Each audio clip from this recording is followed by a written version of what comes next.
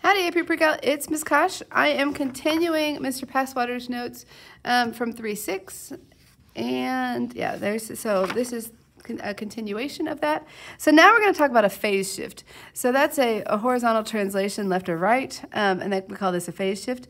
And so when we write it as x plus c, that means it's going to move to the left c units, or negative c. Okay. This will work for sine, cosine. It actually works for all the trig functions.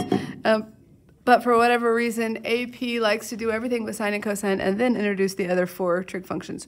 I don't know. I'd have done it differently, and I did do it differently. But when I taught it. So anyway, we're good. So let's look at this one. This is saying which of the following could be an expression. So they all have an amplitude of 3.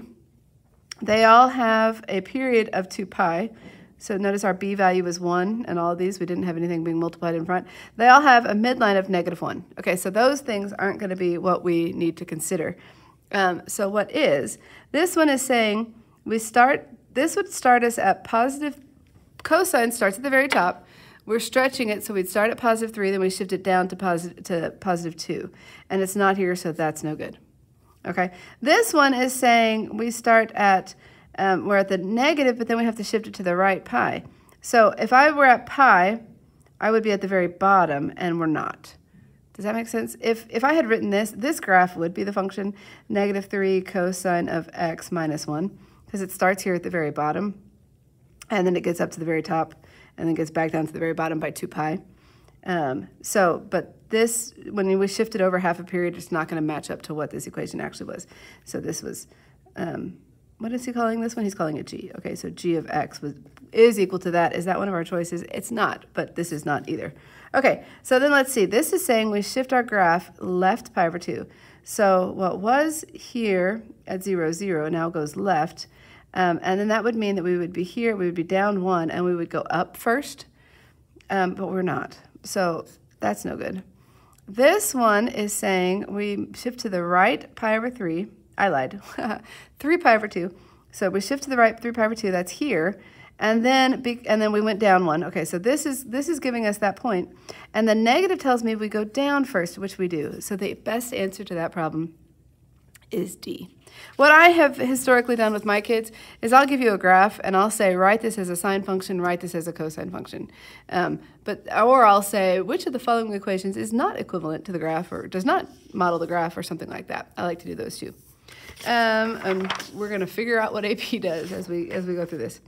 Okay, so here's another one. Which of the following could be an expression?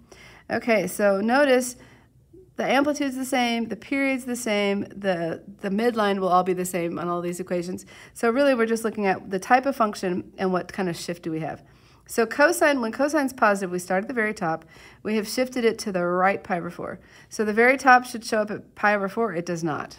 Okay, so that doesn't look good to me. Once again, this one we now shift it to the right pi. So the very top should start at pi, and it does not.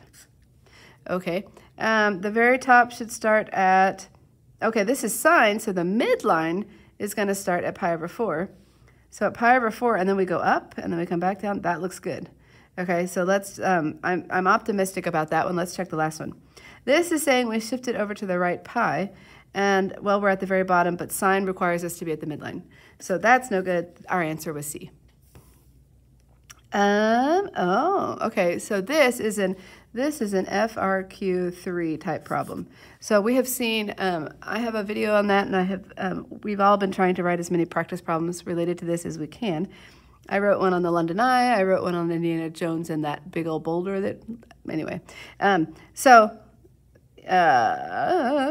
Here, okay, so this is what that looks like. So F, they're saying, is the point 2, 16, and G, they're saying, is 5, 11.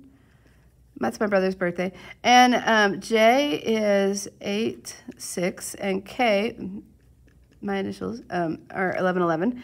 That has nothing to do with my birthday. I always put 6, 17 in all my problems, which is my birthday. Okay, so here are the points. So what we notice is we've got a period, if the top to the bottom, let me try that again. We started at the very top, we get back to the very top 12 units later.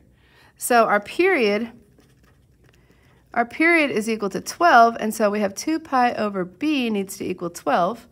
which tells me 2 pi equals 12b, divide by 12, and reduce the fraction, I get pi over 6 is equal to b. Okay, my amplitude is going to be how much did I go above my midline? Well, I went 5 units above and 5 units below. So my amplitude appears to be, well, the absolute value of A is definitely going to be 5. So we have this so far, we have this so far, and we need to see what kind of a shift up do we have.